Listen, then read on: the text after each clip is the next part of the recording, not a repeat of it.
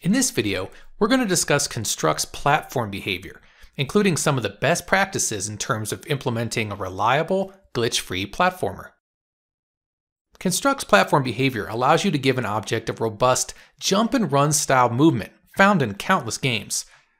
Assigning an object the platform behavior automatically gives you the ability to control it with the arrows of your keyboard, using what are referred to as default controls. Any object given the platform behavior will interact with other objects in a special way. Anything assigned the platform behavior will walk atop and not be able to go through objects assigned the solid behavior. If colliding with any object given the jump through behavior, then the platform object will additionally be able to jump through it. See the difference?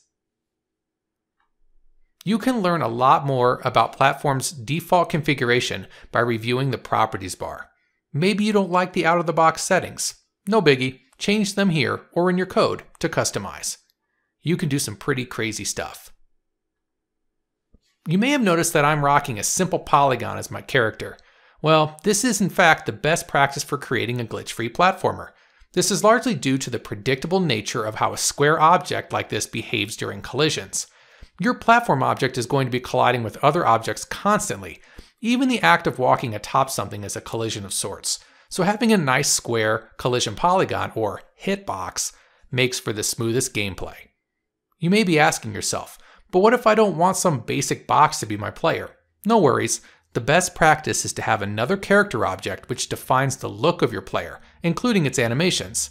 And then you programmatically pin the character object to the player. Hide the basic polygon, and voila, a buttery smooth platformer. The folks at Construct implemented the bulk of platform functionality with the expectation that you will need to do a little bit of coding to get the exact game you want. For example, you have the ability to mirror your platform object using Construct's event system. This is an awesome feature which saves you having to create additional graphics, animations, etc. I highly recommend digging into Construct's platform behavior reference. It addresses many of the topics I've touched upon here. This step is a must-do for anyone embarking upon a project that will leverage the platform behavior in any meaningful way.